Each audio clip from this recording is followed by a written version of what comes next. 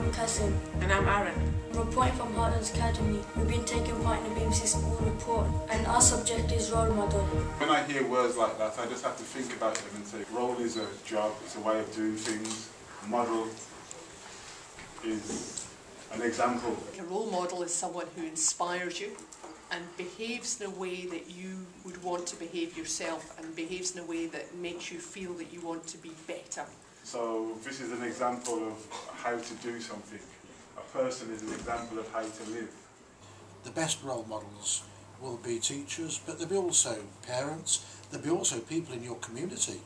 A lot of good people who are not teachers as well, who will be good role models. And I can think of a lot of people who are very good role models, who are not politicians, teachers or anything else, but they're just good people. That the young people need some wisdom with great experience of life to influence and advise them. And I think it's important that we as individuals choose the right role models to help us navigate life. I'm a little bit uneasy with the idea of role models, but I understand that some people can be great examples. The author Daniel Blythe. The one that I grew up with was Tom Baker, who was the Doctor from 1974 to 1981, and he was like a childhood role model for me, really. I mean, he just exudes this air of confidence and of peace and of calm, and he's the person you want to have by your side in a crisis. And I think that's a really good thing to have as a role model. West Midlands Police and Crime Commissioner David Jameson. I think Hillary Clinton is a great role model because it's a woman who has given her life to politics and to helping people. She works across the world with all sorts of different people, helping people. I think she's an excellent role model for people of all ages and an example of what you can do. And who knows, she might be President of the United States of America one day. Dr. Fiona Reynolds. My maths teacher challenged me, and in doing that he inspired me to be better. Not necessarily at maths, but better at thinking. And I think he gave me a discipline to work out how to solve puzzles and how to get knowledge and how to be independent. Writer, actor, Benjamin Zephaniah. Marcus Garvey was a thinker that was around in the 1920s and 30s. And he told black people after slavery to be proud of yourself and stand up. You know, and in previous history before slavery, black people did great things. And I read his work and I was inspired by him. I don't think Marcus Garvey was perfect, but he inspired me to stand up and be a writer and be proud of who I am. BBC journalist Nick Owen. Something who really struck me, and this is very recent and someone very young who I was absolutely bowled over by. That was Stephen Sutton. He is the guy, teenager, who died of cancer this year, and he raised millions of pounds when he realised he had terminal illness. He went out and raised millions of pounds for the Teenage Cancer Trust. He hoped to raise 10,000, and I think he's raised well over 5 million, and he's gone now. Will Smith. Martin Luther King. Newton. Winston Churchill. Nick Owen. Arnold Schwarzenegger. Margaret Thatcher. Beyonce. David Williams. Lewis Hamilton. Mahatma Gandhi.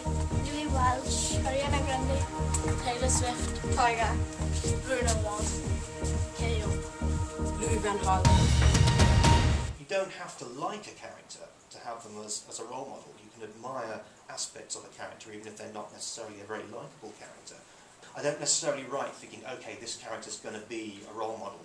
Do you think footballers make good role models to the younger generation?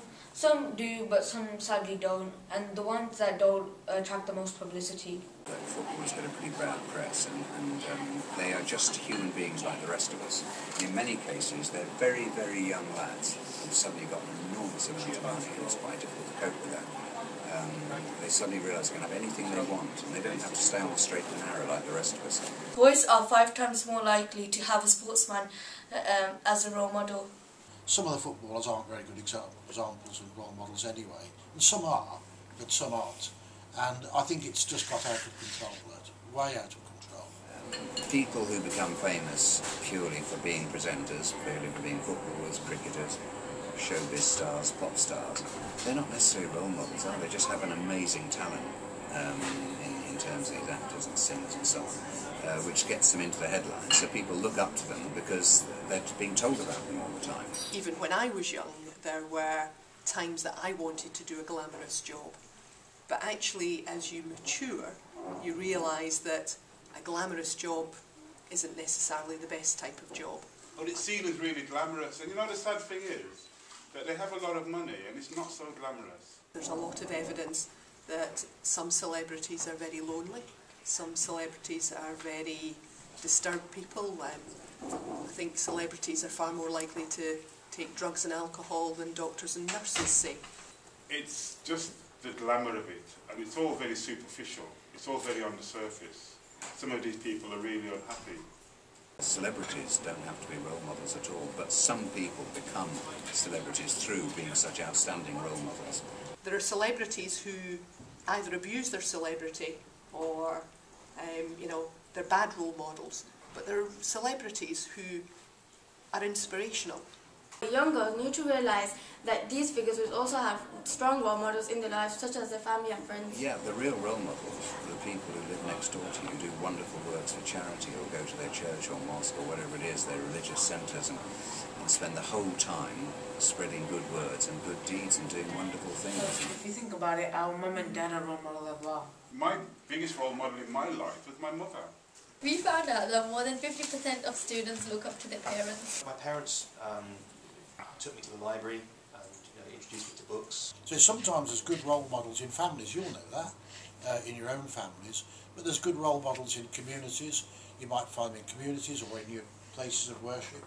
So you may find all sorts of people are good role models. I think there's a huge reward in doing jobs like being a doctor or a teacher or a nurse or a physiotherapist. The reward isn't just in financial terms.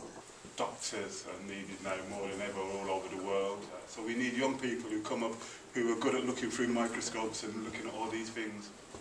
These are the things that keep us alive. A good police officer should be a good role model and certainly a person, even if they're not a role model, but somebody who should be respected for what they do. Real jobs and real connections with people are what counts, not fame that can be gone in an instant. I would rather that young people are inspired by something substantial and not something that's artificial. This is me, Aaron and Kasim, reporting from Heartlands Academy. Goodbye.